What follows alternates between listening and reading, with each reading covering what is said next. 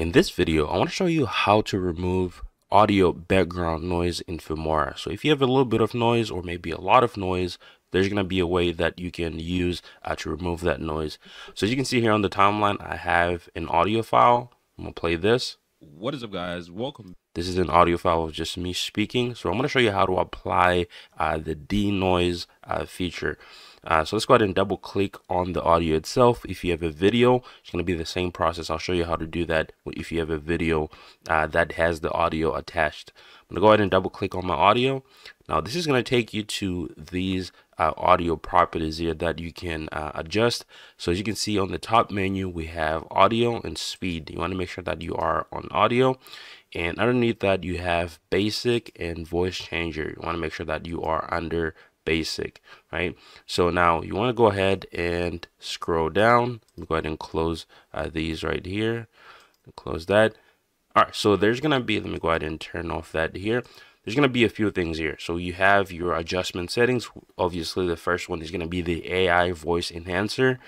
Now, we're going to go ahead and open up the denoise feature, which is the last one. So go ahead and click that. All right, so we have a couple of options here, right? So you can see there's a lot of settings here. So the first one is going to be wind removal, right? So if you are filming outside, if you are, just in a place where there's wind, just make sure you enable this. It's going to go ahead and remove those wind audio noises. Now you also have the normal denoise, so I'm going to go ahead and click that. So if you have maybe a hissing background noise or something in the background, go ahead and click that.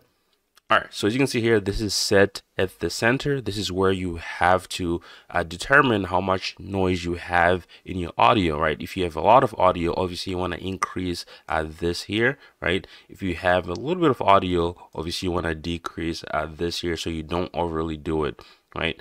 Now you also have the de-reverb. So if you have reverb in your audio, you have the ability to adjust that over here, right? You also have the hum removal.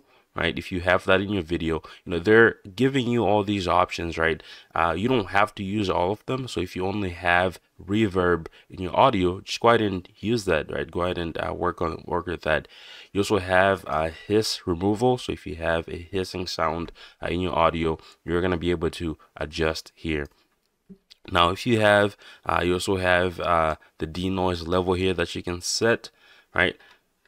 These are a lot of options. Previously, we only had the normal denoise, where you can just lower the general background noise within your videos and audio files.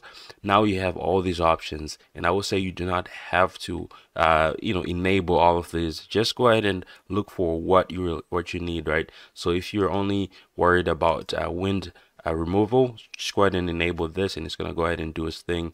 If you're worried about maybe hiss removal, go ahead and do that here. If you want to lower the noise volume here of the hiss, go ahead and do that only. You don't have to enable all of these. So once you're done, go ahead and hit OK, and this is going to be applied to your video here. So I want to show you something here. Let's say you had maybe you had a video file, right? So I'm going to go ahead and add a video file here. Go ahead and match project to media. I'm going to go ahead and to access the same settings, you can essentially double click on the video. So double click on the video. It's going to take you to the same settings here. Sometimes it might be under video. Go over to audio and go to basic. Right, if you go down here, go to the last option, you are going to have the same denoise setting. So this might be closed up. Go ahead and click this to open it, and there you go. So you can start messing with this over here. So let's say this one had a lot of hum, so I'm going to go ahead and increase that. You can do all types of things here, as you can see here. I'm going to go ahead and hit OK. Oh, before you do that, you can also reset, right? If you forgot what you did, you can just go ahead and reset it and restart the process, okay? Now, that is pretty much when it comes to how you can remove background noise in Filmora. As you can see, there are a lot more options than there were on previous versions of the software. But thank you so much for watching. I'll see you guys on the next one.